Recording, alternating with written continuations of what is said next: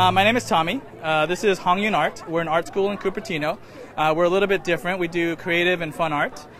Today we're making Cupertino's largest chalk mural ever. So it spans around the library and Civic Plaza area, and that's what we're doing here today.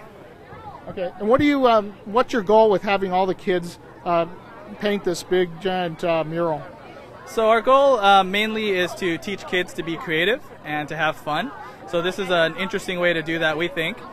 We had Erin, who's working with this, who works for the city. She sort of talked to us about this fun project, and we sort of made an agreement that we're going to create this super cool mural.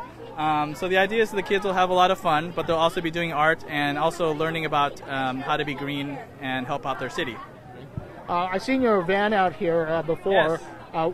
Where's your organization and how people get in touch with you? We are right on Deanza and McClellan, so we're right at the end of this street. It's very close to the library.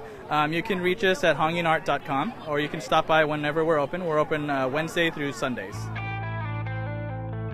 For more information about this and other programs that can help you keep Cupertino and your home green, visit cupertino.org/green.